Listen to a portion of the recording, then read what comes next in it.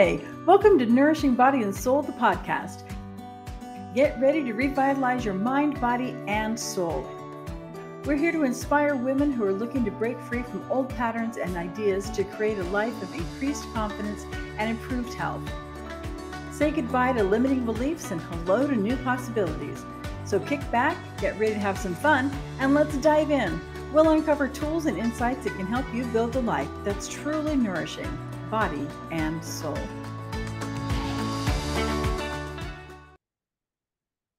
Hello, welcome to the podcast. I'm Tracy. And I'm Victoria. And we're glad you're here with us today. So my I know better than is like, seriously, I know better than, and proves how hard old habits are to break.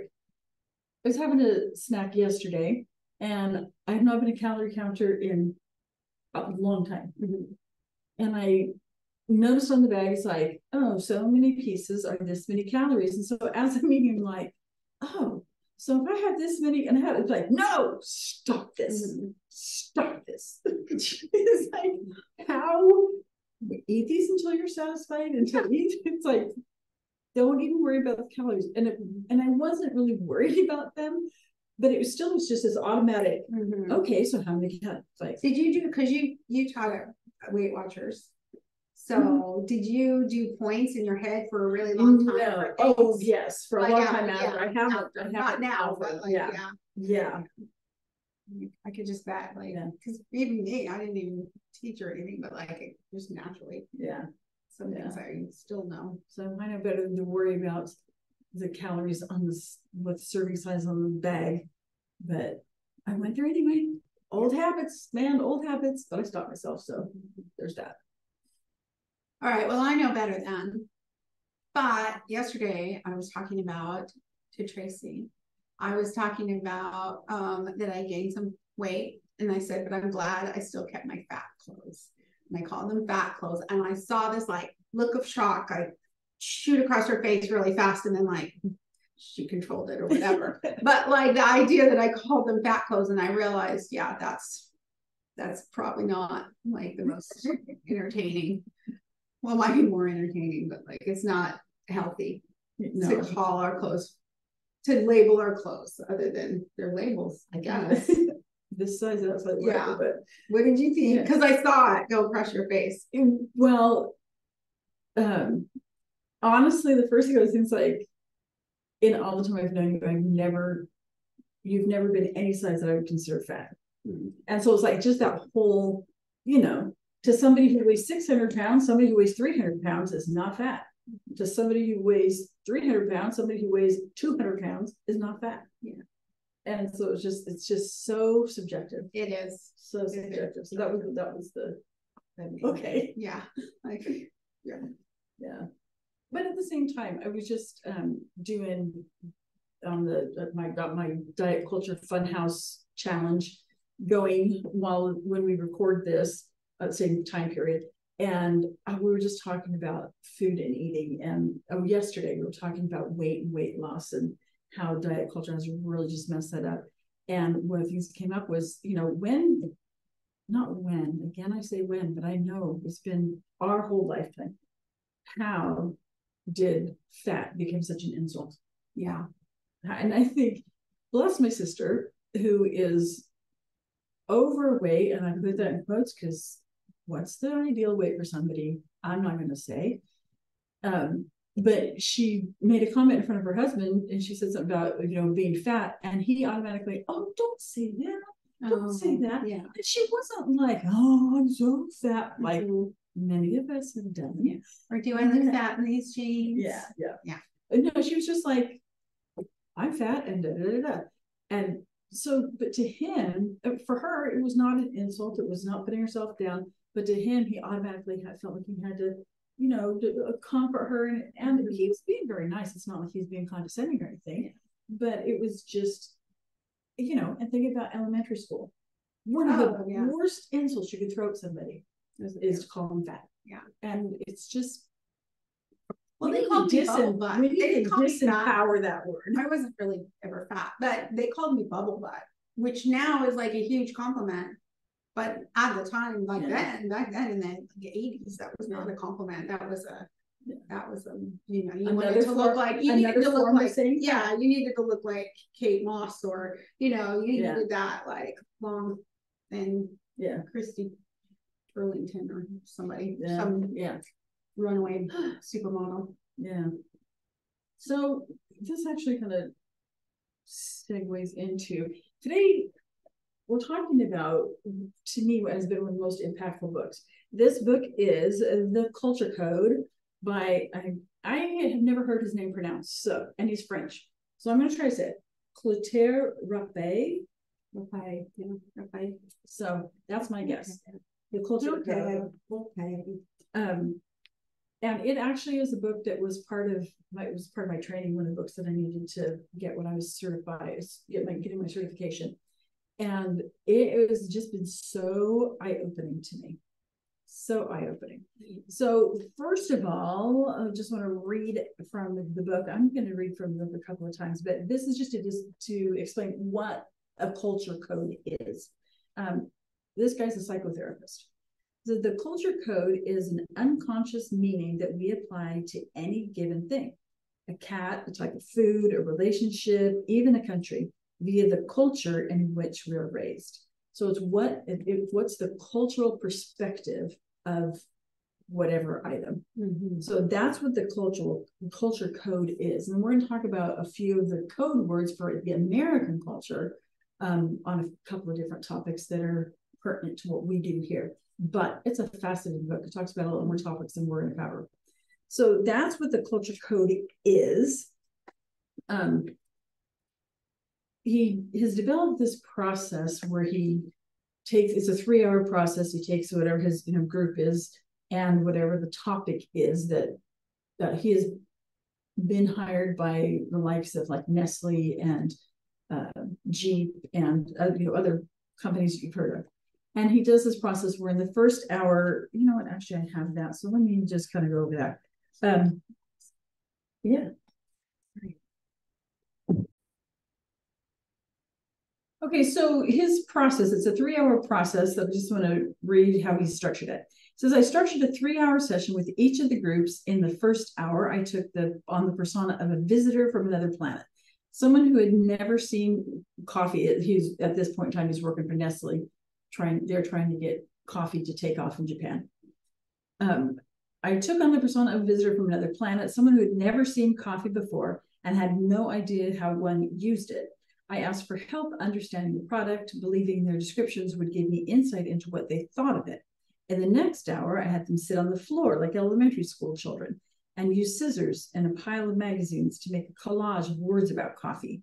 The goal here was to get them to tell me stories with these words that would offer me further clues. In the third hour, I had the participants lie on the floor with pillows. There was some hesitation among members of every group, but I convinced them, and I wasn't entirely out of my mind. I put on soothing music and asked the participants to relax. What I was doing was calming their active brain waves, getting them to that tranquil point just before sleep. When they reached this state, I took them on a journey back from their adulthood, past their teenage years, to a time when they were very young. Once they arrived, I asked them to think again about coffee and to recall their earliest memory of it. For the first time, they consciously experienced it, and their most significant memory of it, if that memory was a different one. So it's this process of going back to really what your very first imprint is with any given thing. And that is the code for that culture on that item. So that's how that works. So today we wanted to go over a few of the things that are the code words in our American culture that are really eye-opening, I think, and then explain a lot of why. That's why reading this book, there are so many things that I went, oh my gosh, that explains so much about attitudes and thoughts towards these various things. And so we're going to hopefully give you little eye-opening bits today. Yes. So the first one that we're going to talk about is beauty. The code for beauty in the American culture is man's salvation. Yes, man's salvation. It is, yes. So what do you It's think? not What do you women's talk about? salvation. It's not women's salvation, by the way, guys. It's man's salvation. Yeah. I mean, it's embarrassing how it's sort of like when we were talking about the male gaze. Yeah. You know, yeah. it's embarrassing like how sexist, like deeply sexist, not just slightly, but deeply sexist we are in this country. Well, and that, yeah, there's just so much on this. We could just like go deep dive into this. Well, let me just read a little bit of this. When asked to go back to their first and most powerful memories of their own beauty, they recalled moments of romance, of attraction, of getting a man's attention. Feeling beautiful was associated with dancing all night with a special man, with a brief, wonderful marriage. A brief, wonderful marriage? With a brief, wonderful marriage. Oh, this one woman, that he's just talking about specific experiences that these ladies had. With falling in love, with feeling like a movie star, with feeling cherished by a lover. Many of the stories revealed something even deeper. Statements such as, he was proud to be with me, he made a fuss, and I was the most special person to one other person, suggested that beauty not only attracted a man, but also changed him in a substantial way at the same time. Men are programmed for sex, and as much as he might protest the average man is willing to have sex with just about any woman willing to have sex with him. If a man notices a woman's beauty, though, it's true, by the way, if he stops to admire her physical magnificence rather than simply throwing her over his shoulder, his soul is elevated to another level. So in that regard, then beauty, not and contrasted in here with provocativeness, beauty becomes man's salvation. And so it's like, it's what higher thing could we attain to than to be the salvation of man? Yeah. And these codes are not what truth is. These codes are just how a culture perceives something. Yeah. Let's make that really clear. Well, men think that too. I mean, like they are describing men, but men, that's what men think too, that is what beauty is. If beautiful woman is someone, we've heard it, to be on somebody's arm, or, you know, arm candy, or what have you. Just in the term, they're not marriage material. It's like, yeah, this is a woman that you would do all kind of other things with, but she's not marriage material. Yeah. This woman is marriage material. Yeah. And it's a different thing. And even if you think about as when we're young teenagers and we're first as girls being, you know, navigating that world of dating and noticing boys and all that, how many girls have been told you need to be careful because, you know, you don't want to wear that because you don't want the boys to think that. You don't want to act this way because you don't want them to think this about you. And putting the responsibility for boys' thoughts on and actions yeah. on the girls. Yeah. And that is completely on code with this beauty being men's salvation. Yeah. So, meaning also that we are their property in some way, you know, like their salvation is, it's sort of encompassing, you know, how we're just there for them. Yeah, you know? And it's in relation to them. Yeah. Yeah. Yeah. Yeah. Well, it's frustrating. I know when I was been dating, I have not really ever been told I was beautiful. But I've been told I'm cute a lot. From the time I was like young, I've been told I was cute. And so I think code, there's not I'm talking about it, but the code for that means like play for me. Like that's what I felt like meant, like not do bad things, like not slutty, but like playful. Yeah. So I feel like I was always like there, yeah, the fun one, and there to entertain and there to be playful, and I never felt beautiful. I'm, you know, I mean that in some ways, like maybe because I don't know, maybe because when I got older, men were better. I don't know, but yeah, like I got told I was beautiful. Ironically, the older I've been. So anyway, it was not yet man's salvation, obviously. And you were told you're beautiful, so obviously you are. Yeah, so there you go. So yeah, so I can save some men. I've saved so many men. Let's just be clear. I'm sorry, but and that with my I mean, what responsibility, inappropriate responsibility that puts on a woman. Yes.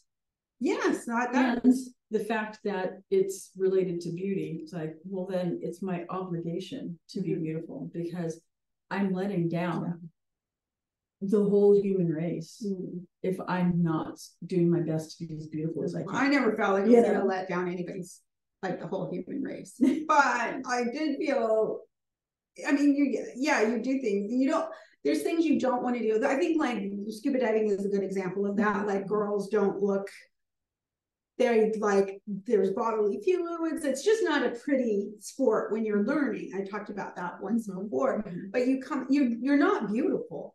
Like traditionally, like traditionally, you're not done. Yeah. And so, but you feel strong and you feel like you could conquer the world. You feel, I don't know if I've ever felt more beautiful than I had, like either during or after scuba dive. But that's not, that's not man's salvation. That's, me feeling my own strength. And I hope that so we can at least change beauty being to at least our own salvation. Like, at least we can control our own salvation. There you go. But it also explains why we're willing to spend so much money. To chase after and preserve. That. Chase after and preserve, I'll tell you. Should have been an I know better, but whatever. I'm not been able to sleep a lot at night, and so just put on something that was really stupid, and I just noticed the Kardashians came back, and I legitimately have not watched the Kardashians in like, I don't know, 20 years. I don't know. The girls, like the Kylie and those guys, were kids the last time I watched. So anyway, I just watched like a couple of episodes, but I'm just stunned with how different they all look, but still wrinkle-free and perfectly preserved. But you can tell how much like plastic surgery they've had, and like everything lifted and tucked and like it reshaped and reshaped and like their nose and everything. And I think it's probably just a shock to me because I haven't watched this like progression of what they look like. And it's almost like it's entertaining in this like super perverse way to go, whoa, like, so anyway, it's an I know better than watch it, but it's shocking to me, like how. I saw a post the other day. It's like, like Kardashian's last season after how many years? I don't know how many years. And it's like, and I'm happy to say I've never watched a single episode. It's like, okay, I can join you on that train. I 100% not follow. No, there's not anything. All of that business. No, I had a friend. So it's like I have no perspective on my that. Friend loved watching them. So when we go over there, she would have it recorded because I don't know, she wanted me to share in her love for the Kardashians, which I did not. But anyway, you saw the episodes. But I saw the episodes, so I had some perspective. Anyway, interesting. So preserving. The whole point is preserving and making sure we still stay as whatever what our culture deems beautiful is not. So man's salvation is not an older salvation. It is a youthful salvation. So and anyway, it's not, like we said, it's not truth, but it's just eye-opening to realize, okay, it just explains so many things. And so then we can take that and we can decide what works for us and what doesn't. But be aware. Right. It's interesting to be aware. 100%. And the next one to be aware of, and we've mentioned this before, I'm pretty sure, because I mention this often, that the American code for food is fuel. And that feels right though, doesn't it? It does feel true. Yes. And so, but it's like, not right. It's not a bit true. It feels like okay, well, what's wrong with that? But what that does is, one thing, it reduces it's like, if that's fuel goes in a machine sometimes, and it's like, then our body's a machine, and there's that whole fallacy. And it just really reduces food to something that does it fuel our body? Hello. But also there's so much more to it. Going back to that meal that you had in France, it was 10 hours long. in other cultures, in some European cultures, the code, it was 6. The code for food. Oh, the code. 6 solid though. Yeah, we started at 6 and we ended at midnight. Yeah. Oh man. So it just sounds heavenly. But in other cultures, it's gathering. Yeah. And it's that's good. And community. That's the code for food. Yeah. And how healthy and lovely, isn't that? Gathering in community. Yeah. Like that's what food means. Doesn't that just sound so much better than eating your frozen dinner, like your little teensy frozen dinner from the TV? Or running through the drive-through and scarfing down your car as fast as you can. That's another thing that Food is Fuel really facilitates, is eating so quickly with so little regard to what we're putting in our bodies, for one thing, and how it's prepared, and the ingredients. And just there's no pleasure in it. There's no, I mean, it takes the joy out of it. And there's so much joy and enjoyment that can be had with food. Pleasure with food is nothing I love talking about, but in our culture, it's something that's almost like it's a guilty pleasure, you know? I mean, I know they have McDonald's all over. Do they have drive-throughs? Are their drive-throughs the same? Like I've seen McDonald's at other countries, but I don't remember them being, I don't remember them being drive-throughs at all. But I haven't, obviously I haven't been to all these countries. I don't know, that'd be interesting. Yeah, because I mean, that really, that idea of like, that is very much fuel. Like I see like, like I have like these, I just picture like in this cage, these little pellets that come down and the rats come and they eat the pellet and then they run. And then the next rat comes, eats the pellets and run. That like that whole going through the drive-through feels very like that. Yeah. So I don't know if they do that in other countries. At least we'll have to look that up. Yeah. We'll have to do a little research. But yeah, it's just that idea of, and also when we're done with the meal here, often we say, I'm full. It's more common, like in France, that's not what they say. They say, that was delicious. That's the comment at the end of the meal. Interesting. Often. Yeah. And so it's just this whole idea of food being fuel. And then that also feeds so well into the, okay, now I'm going to do this many calories and this many carbs and this much protein and this, and just every little nuance of everything. It's like you're formulating your fuel. The other thing is, like, at the beginning of any meal that I've been anywhere, you do a toast, even if it's like bon appetit or kampai, or whatever it is. Kampai is Japanese, but like whatever it is, you do like something that's like, okay, here, us together, here we go. We're all in this together, eating well. Whereas that's not a normal thing. I don't think. It might be for people going out to eat in a nice dinner, but it's not a normal thing for families. Don't do that at Burger King. Yeah, no, nobody raises their like, I hate Burger King. Burger King kicked me out once, by the way. This is a random story that no one needs to hear, but they kicked me out once, and I think we do need to hear it. No, nothing. It's because the thing is, it was in Gridley, and our Burger King just barely opened. And we'll say it super fast because it's dumb.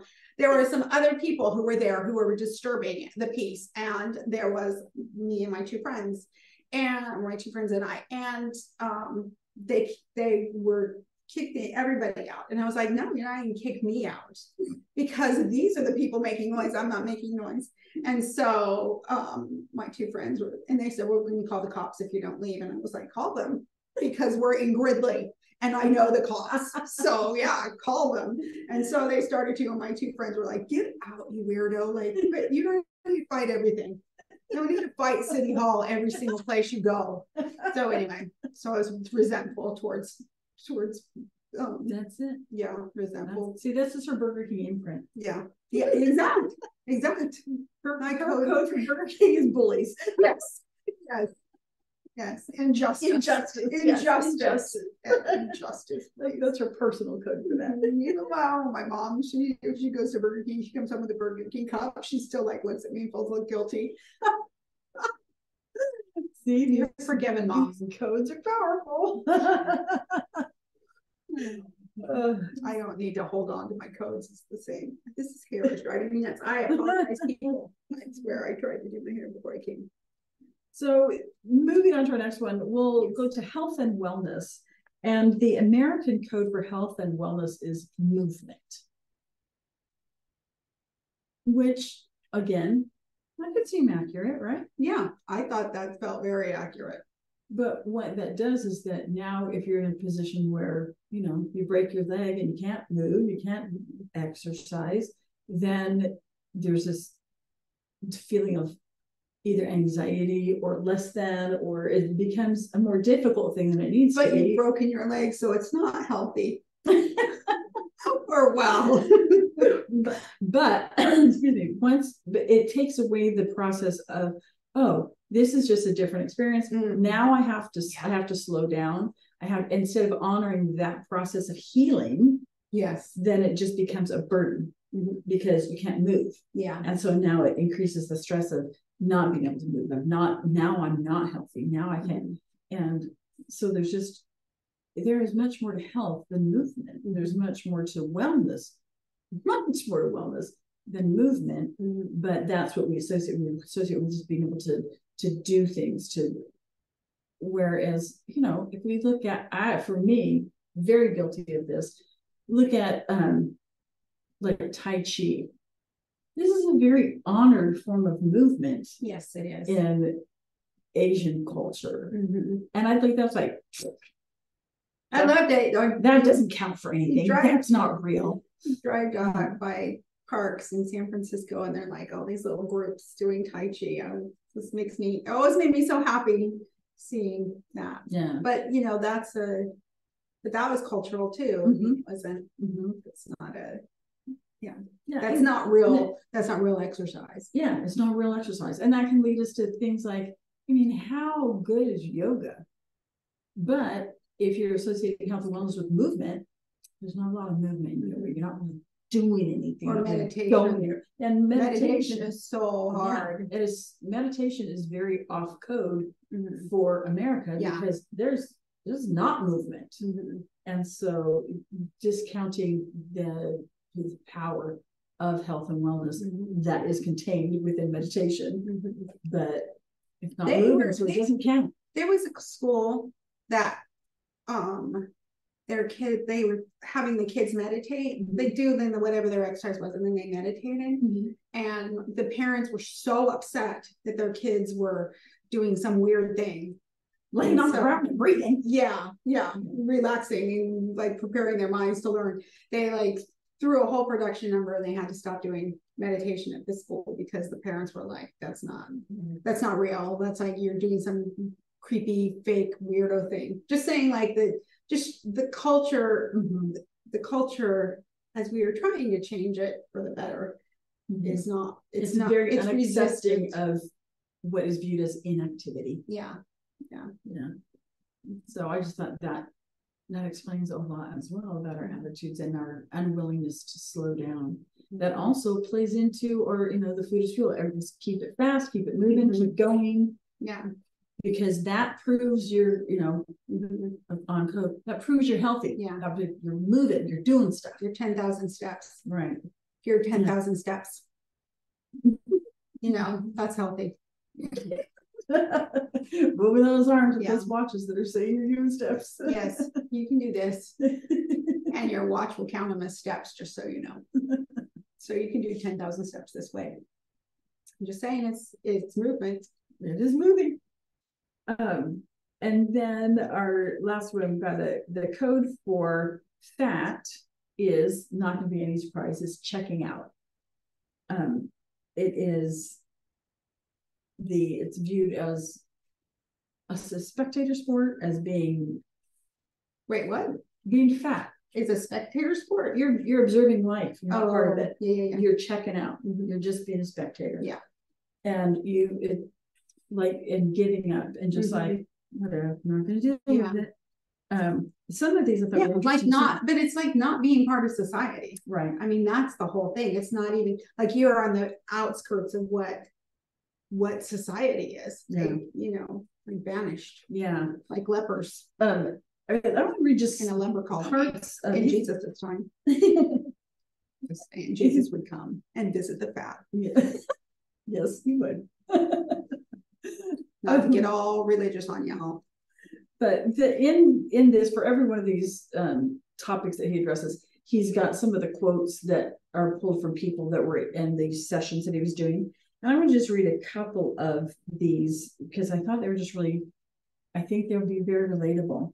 So when he was doing this session about fat with this group, this 22-year-old said that this is the very last part of everything. She said, I took off 30 or so pounds and felt very proud and successful. At 20 years old, her pride in her success was tied to weight loss. This other woman talks about when she was 12 and she decided that she needed to go on the diet and she lost 20 pounds. And their neighbor said, the next door neighbor told my mom I was too skinny. That was great. And this was by a woman in her late 50s. And that happened when she was 12 and still that meant so much to her that somebody had called her too skinny. Here's another one, first grade, going shopping for school uniforms and needing to get a different size. I remember it was tight around the arms. It says, I felt like a bad person because I was bigger than my friends. This just starts so young. Yeah, it does. This one. How much of our self-esteem is tied up in what we weigh? It's so damaging and so true.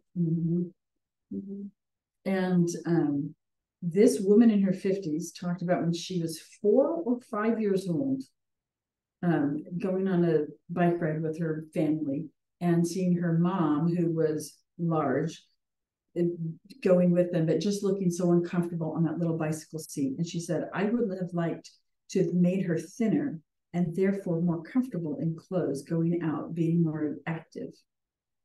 4 or 5 years old, was concerned about the size of her mom and how it impacted her activity. It's probably because her mom talked about it. Could be. This is from a 61-year-old woman. I feel repulsed by a man that is fat. It's one of the first things I notice about a prospective suitor. Repulsed in her 60s. And what did matter was the way that they spoke about these things. Losing weight and being thin made people feel proud and successful at how their clothes fit perfectly. Being overweight, on the other hand, related to being punished, keeping inside, and being a real turnoff. For Americans, the opposite position on the axis from fat is connection. Wow. So the connection is not there when we're, depending on what size we are. Or when we're looking at other people. Again, in the challenges, it came up, the Diet Culture Funhouse Challenge. In the talk, it came up about the damage that this does to relationships. How our relationship with ourselves, because if we take in this whole idea that fat is checking out, that promotes the idea that, well, you're lazy. Yeah. You have no self-control. You have no willpower, and all of these things that are not desirable qualities. And then so we look at somebody, and rather than going whatever size they are, who cares? Or going, okay, well, looking at them, obviously they're eating too much. Obviously, they're not exercising enough. Obviously, they're not as healthy as they could be. All of these things are false assumptions. The other thing is a lot of unreliable assumptions. A lot of them are subconscious. Yeah. I mean, those aren't necessarily, we don't look at somebody and consciously think that. We might consciously think of it ourselves. And the thing that's the thing that's a lot sad about it, and when we talk about connection, is our partners, our partners love us, right? Well, I don't have a partner, but I have been in a relationship where there's love. And, I gained weight when I've been in a relationship, and he loves me just the same. And the intimacy changes for me because I think, oh, I don't want him to see my body. I don't want this. I don't want that. And, and that's not how he feels. And I think we as women, we close ourselves off the bigger that we get, when in reality, our partner still wants the same connection. It's our it might be our guilt and our shame. And it's not just in intimate relationships with partner. That's like, if we're talking to somebody, be it a good friend or even a relative stranger, if we're talking to them and what we're thinking about is, oh my gosh, remember Nona's going to run into them. I would not have worn these jeans. They were too tight. I probably really fat in them. Yeah. Then that's causing a barrier in that relationship and how we're reacting. If we're feeling that way toward ourselves, or then if we're feeling that way about somebody else, it puts that barrier there. It's really, really damaging our relationships, our relationship with ourselves and our relationship with close people and our relationship with relative strangers. Yeah. And that, I think, is the biggest cost of diet culture and these beliefs, is the damage it does in relationships. And most principally, I think, in the relationships with ourselves, because if we have a healthy relationship with ourselves, that automatically translates to healthier relationships with other people and more connection with other people. So it's just really sad. Yeah, I just feel like, we can sometimes take ourselves out of society in different ways when the thing that we need the most, like, a lot of people use food for comfort or, love or whatever, not just fuel. Yeah. Like, the thing that we need the most is connection. And we are like, we're damaging that, it's like a double blind kind of thing where you're damaging the connection yourself by sabotaging it and getting the connection with food, which then damages, it perpetuates a bad circle.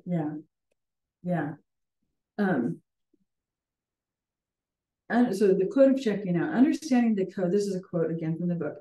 Understanding the code allows us to address our weight issues in much more profound ways than eating bacon cheeseburgers without bread, purchasing exercise equipment that rusts in our basement, or consuming huge quantities of negative calorie foods before bed.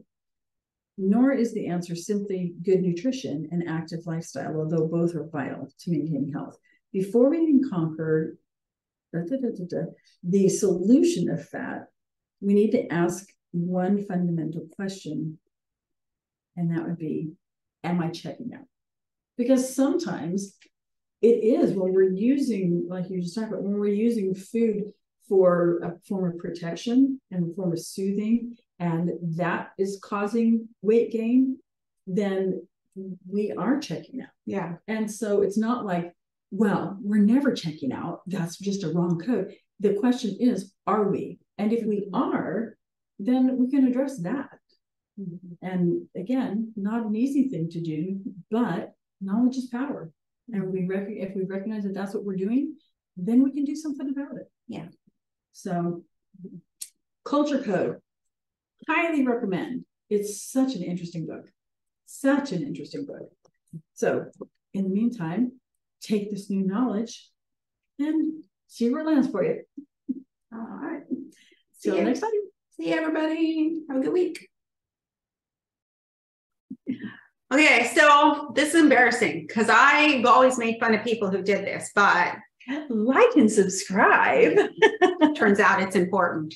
Well, it's important because if you like what you're listening to and seeing and you want to find it again, it makes it easier for you to find it, and then also it makes it easier for other people to find it.